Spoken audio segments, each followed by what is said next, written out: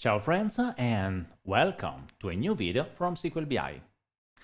In this video, I want to provide an introduction to visual calculations. However, I'm not going to show you how to use visual calculation or how easy it is to create a running total or a moving average. Visual calculations are designed in order to make it easy for any user, despite of their DAX knowledge, to create simple calculations. However, as soon as the calculation becomes more complex, then visual calculations are harder to author, and you will find problems and issues in understanding concepts like the new visual context or the lattice of the hierarchies, how data is represented, and how the different functions work. In order to gain that knowledge, we need to start from the beginning, understanding how visual calculations are implemented. The point of view is that of professionals, BI professionals, that need to make a choice whether authoring a measure like a visual calculation or with a model measures. There are advantages and disadvantages in both scenarios, and as a professional you will be required sooner rather than later to make these choices. In order to make the choices, we need to go much deeper. So this is the first of a series of videos where we talk about visual calculations. For our SQL BI Plus users, we do have a white paper that describes the full content, but there is really a lot of stuff to cover, a lot more than can fit into a single article or a single video. So we start from the beginning, and then over time we will deliver all the different videos in order to cover the topic the right way. And the first thing that we need to understand is the new visual shape structure that can be added to a table inside a query, and that is the foundation of how visual calculations are implemented. Let's look at the demo together. On the screen, we have a simple matrix that contains the brand on the rows and the year on the columns. Now, before we start talking about visual shapes, it's important to note a couple of details. The first one is that we have different set of values. We have the inner values that are the sales of 2017 for a datum, for Contoso for 2019, and that is the set of row values. But then the matrix also shows the totals. If we take a look here, we have all these totals here and all these totals there. Now, the totals are numbers and they are part of the matrix. So when Power BI executes the query that retrieves this set of data, it retrieves different types of values, regular rows and subtotals and the grand total.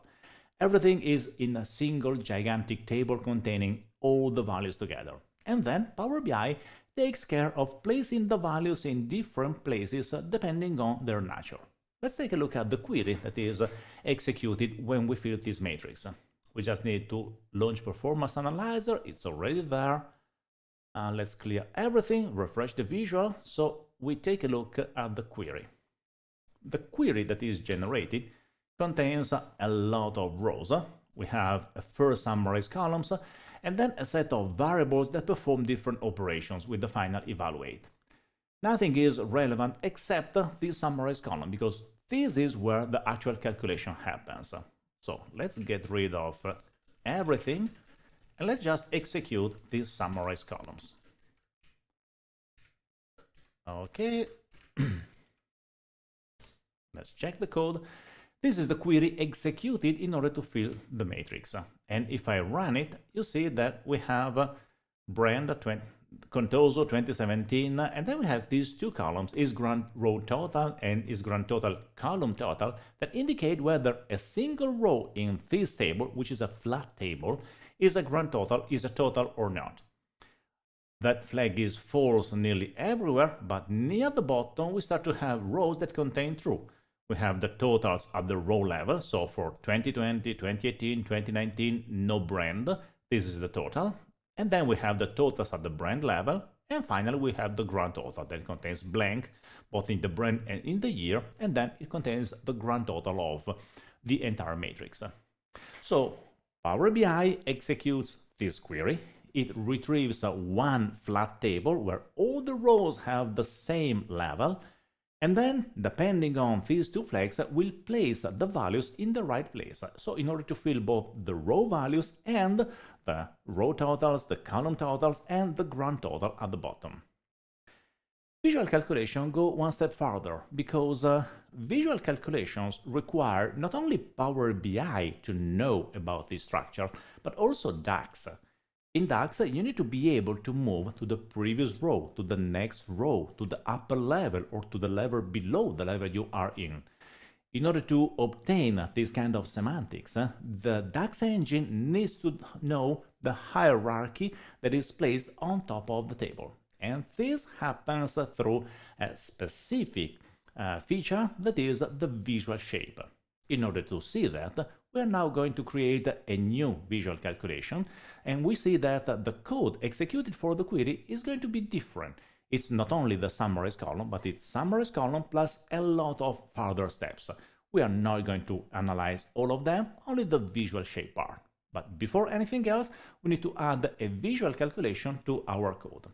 And the visual calculation computes the growth as a percentage between the current year and the previous year. So let's do that. We just need to go to New Calculation, increase the font, and let's call it growth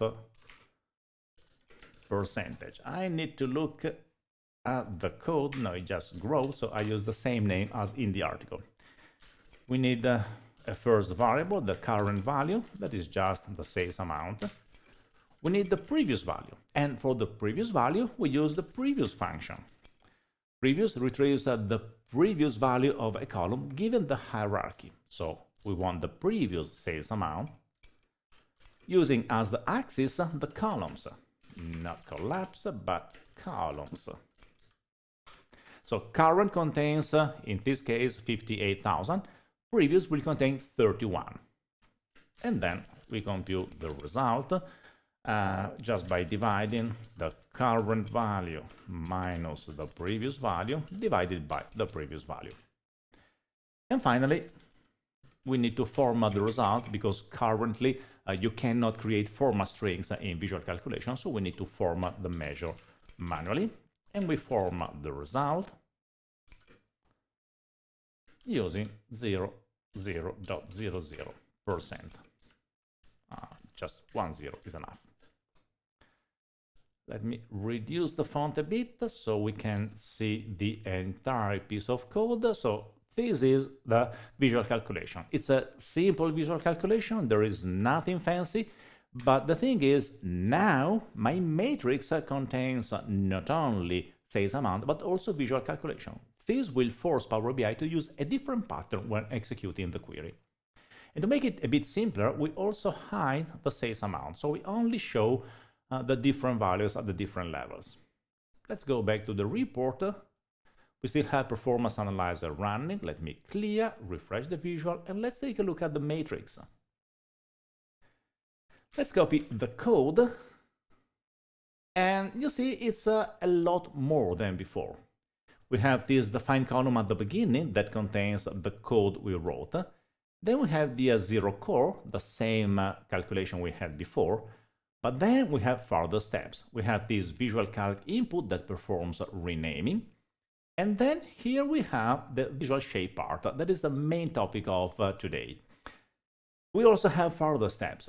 We have the densification process that we are not going to explain. Then the rows which need to be removed, even though they are densified, are removed in this section.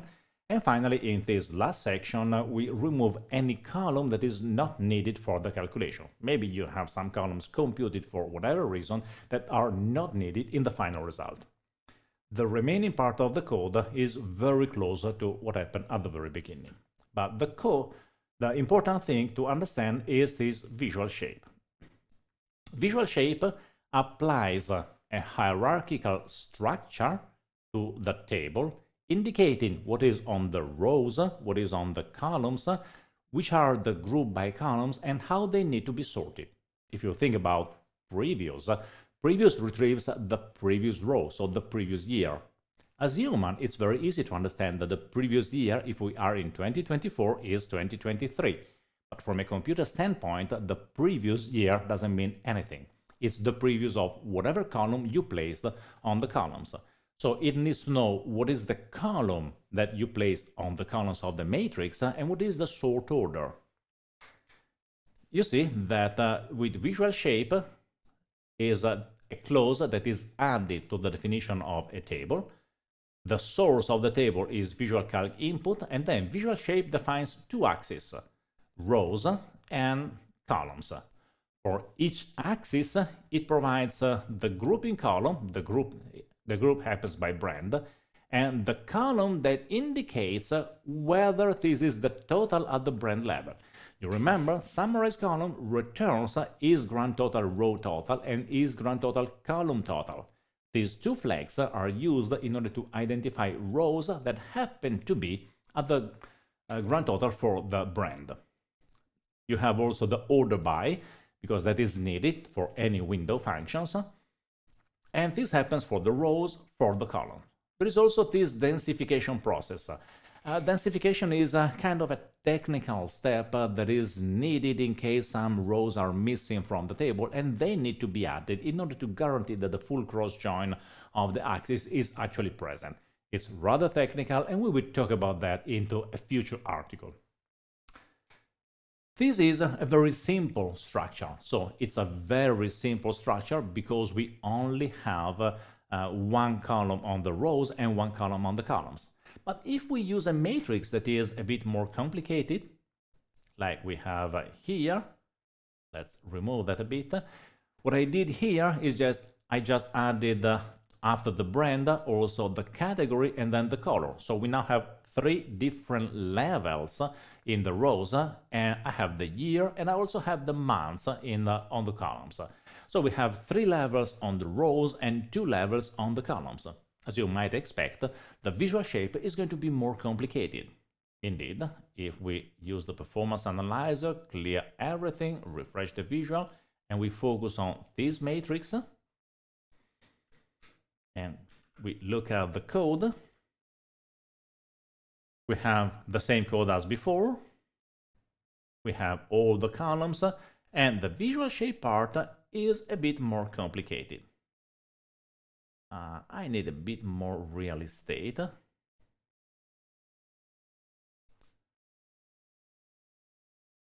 I lost it again. Where is my visual shape? Okay. You see that we now have rows and we have columns, but at the row level we have three different grouping columns. The first groups by brand, and the total is grand row total. The second groups by category and category code, and the total is the M1 total. Now, why do we have category and category code? Because in this specific model, the category is sorted by the category code. So I do not want to see the categories sorted alphabetically, I want to see them sorted by category code. Therefore, the grouping needs to happen by two columns, and you have them here. And finally, the order by contains brand, category, code, category. No, we have a group by brand, a group by category and category code, sorry, and then a final group by color with the total. The order by is by brand, category, code, category, and color. And that is for the axis, for the row axis. For the columns axis, we have the first group, that is the year, with no specific sort order because it's a number and it is sorted automatically. But the month has both the month and the month number with its own column total. And then we have the order by. So you see that the visual shape indicates to DAX what is the hierarchical structure. And that is needed because if we take a look at the code, let me format this code so it's easier to read. The column that is defined, the growth, and by the way, it's useful to start learning that visual calculations are implemented as calculated columns on a table defined in the query. So these columns are created using defined columns, the same type of columns that you have in composite models when you create a calculated column in a composite model that is linked to on a table that is stored actually in the remote model. But this here, everything happens on the same model. When you write current equals sales amount, this is the name of a column in the virtual table that is created, taking the result of this summarized column after the visual shape has been created. And the visual shapes helps in defining the semantics of this previews. What does previews on columns mean? Well, columns is the name of an axis, and the axis is defined here in the visual shapes. So axis columns. Depending at the level you are in, so depending at the level of the cell that is computing the value, the engine knows that if the level is a year, it needs to go on the previous year using normal numeric format. If the level is the month, it needs to go at the previous month number. So the previous row with a smaller month number at the same level in the table that is created. The reason why you can create these calculations in visual calculation and you cannot author these as model measures is because previous, next, first, last, collapse, expand, all the functions in visual calculation, they rely on the shape of a table. And the shape is provided by Power BI, both the column names, the shape of the table, and the hierarchy that exists on the table is provided by Power BI depending on what the user does. So there are no ways a model column can access rows and columns, whereas a column created in the query has knowledge about the visual shape created by Power BI. So visual shape is the core of visual calculation, and it is vital to understand how it works in order to understand the next concept that we will teach in future videos. As you have seen, visual shape is the first step. Visual shape is just the beginning. Every function in visual calculation, like any window function, any function that moves through the visual context, works based on the visual shape created by Power BI. In order to understand visual calculation, we will need to introduce a lot more concepts. You probably know about the row context and the filter context. It's time to welcome the visual context, a new type of evaluation context that contains not only filters and the current row, but also the current level in the hierarchy created by visual shape, plus additional operators like expand and collapse that traverse the lattice of levels created by visual shape on top of the table, plus many more concepts in order to understand exactly how they work. These concepts are important because as a BI professional, you will be required at some point to make a choice. Author something as a visual calc or author something as a model measure. There are pros and cons, and a good developer needs to know the feature so well that it never has any doubt. If there is a calculation, you need to know exactly when and how and where to create the calculation in order to produce a model that lasts for a very long time. So all these concepts, that is something that is coming in the next videos. Enjoy DAX!